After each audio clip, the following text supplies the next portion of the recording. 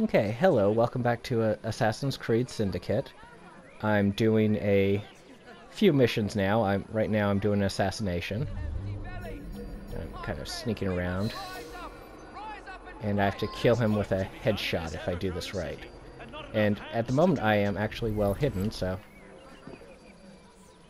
Alright, good. So I'm going to wait till he comes closer.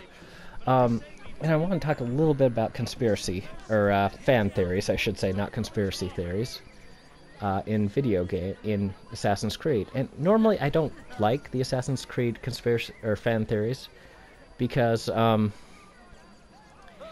often very how to describe it.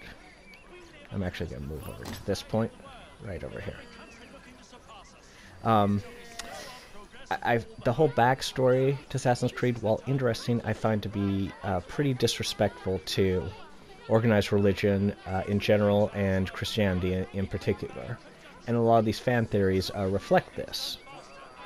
But there's one fan theory I came across the other day that I found to be particularly interesting that I'm going to kind of discuss. And it has to do with the Animas. Now, the Animas in these games is a device that allows you to experience the memories of your ancestors. And sadly, not around anymore. Sadly, we don't have that because that would be great for historians or ancestry research or whatever. But we don't have it. But this theory has to do with how we perceive things. So, for example, if say to give an example of what I mean by our perception, there's a say a man is talking to a woman and says to her, "You look pretty in this dress." Well, one person watching it will say, "Oh, that's very nice, very gentlemanly of him to have said that." Another person will say, "Oh, that is so sexist, that is so disrespectful." And yet another person will say, "Oh, that is so rude, he was being sarcastic," and that. So you have three different points of view on the same thing that happens.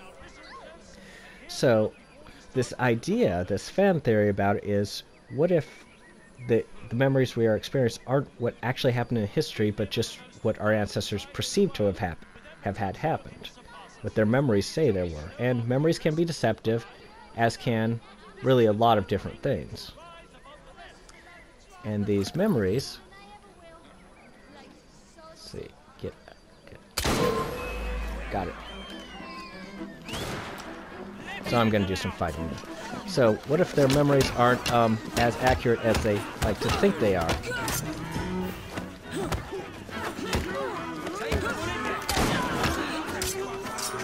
Well, I'm going to get out of here. Oh, come on, come on. Run, run, run, run, run. Okay, so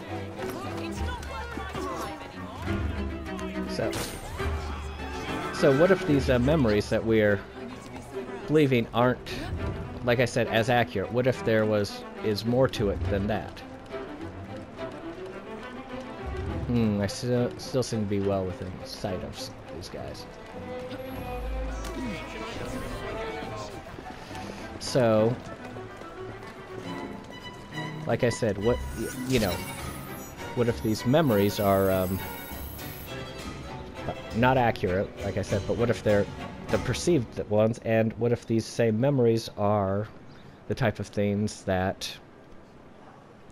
have been exaggerated over the years?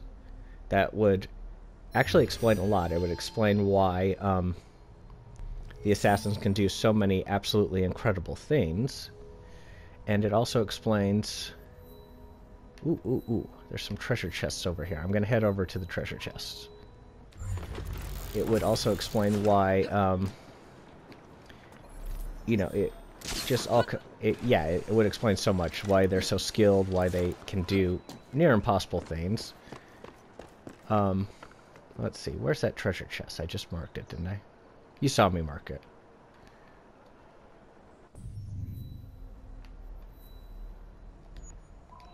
Okay.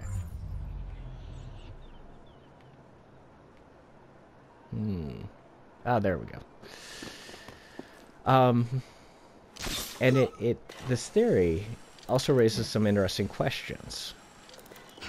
So, let me kind of give you well, how much of these memories are not actually our ancestors' memories, but are influenced by modern day events or things or items.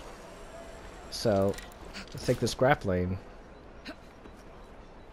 So I have this lovely grappling hook that gets me up really quickly.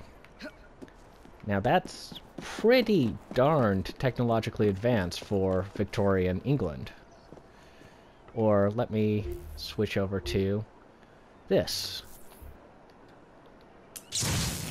That is a voltaic bomb. It's essentially, we'll show it again.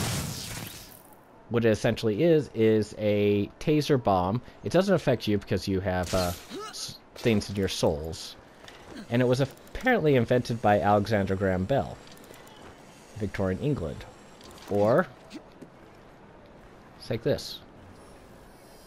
Evie can, to all intents and purposes, become invisible. Or at least, you know, give us this predator vision. And so on. How much of that is influenced by what actually happened, or supposedly happened, in this time period, and how much of it was influenced by the modern-day person looking at it. So, at one blow, it raises many, many questions regarding this game, yeah, well, not just this game, but pretty much everything. It raises so many questions about this game, about how much of it within the chronology of the game is actually real and happened. And how much of it is just an invention by this or that. How much of this history of the Templars and the Assassins is accurate and real. Makes you wonder, doesn't it? Well, it makes me wonder. Let's see. There's supposed to be a chest. Ah, there it is. And also, I'm just going to point this out. Most people, Assassins, and you know, I just wonder how she can see through walls and do like that really cool vision thing. Unless it was a creation of the game. And the idea that this game, that the Animus itself has been refined, that's why we have all these new skills and abilities, you know, in each game, is also thought that, perhaps the people who are experiencing it are bringing new things into it, and it's not what their ancestors actually did. So yeah, I just wanted to share that fan theory and the thought, and kind of the philosophy that it evokes in this game. So like and subscribe if you like this, and I will see you in the next video. Bye.